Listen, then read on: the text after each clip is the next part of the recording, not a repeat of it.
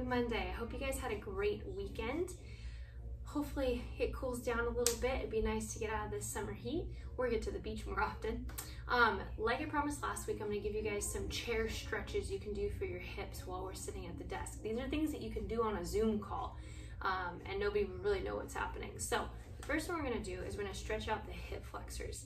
Now, if you've seen my previous videos, I'm not necessarily a fan of just passively sitting in a stretch. I really like active stretches. So we are going to utilize these positions and go through active stretches because they are more productive and you get more bang for your buck, which means you can get a lot more done in less time.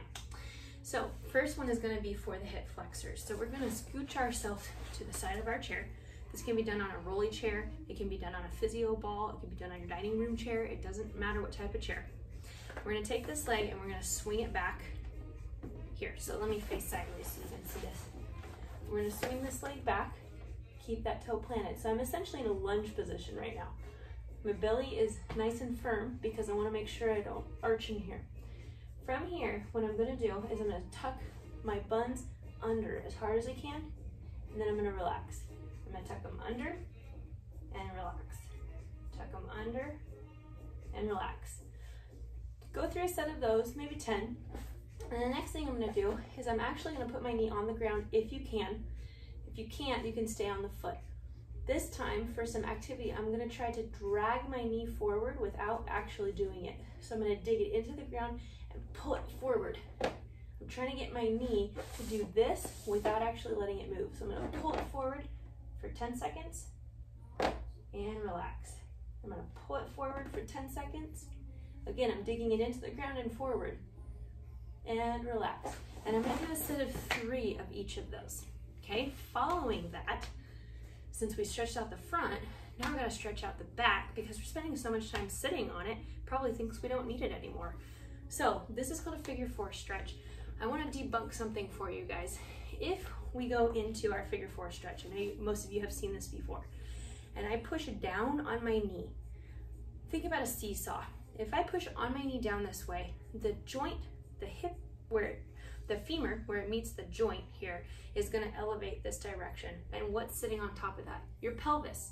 So we don't need to push down on the knee. If anything, we can lean forward into it and get a really nice stretch through there. So here's your setup. You're going to take the foot, cross over at the ankle. Sit up really straight so my belly button is trying to get towards my calf. If you already feel a stretch here, hang out, okay? If you don't, you can take the chest and you're going to go straight forward. So I'm not rounding over my leg like this. I'm just going straight forward. Now, again, if I was on a Zoom call here, you'd have no idea I was stretching my glutes out. To make this active, we are going to take our hand underneath the knee and I'm going to push into my hand. So I'm pushing down into my hand and then I'm going to relax. I'm going to push down into my hand, 10 seconds, then I'm going to relax. I'm going to push into my hand and relax. I'm going to do that each side 3 times. Hold those pushes for 10 seconds and then see if I can get a little bit further next time I test it out. If you're feeling lazy and you just want to kind of hang out in this stretch, the position looks like this.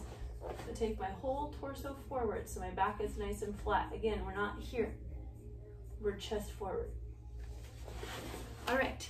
If you know any of your office mates that could use a couple of stretches in their chair, please send this to them. Let's help our community get a little bit more healthy. I hope you guys are all staying cool and healthy and getting some activity in your day. Good luck on the homeschooling, and if there is anything we can do, anatomy studies or biology is our specialty. We're more than willing to help you guys out. And happy Monday.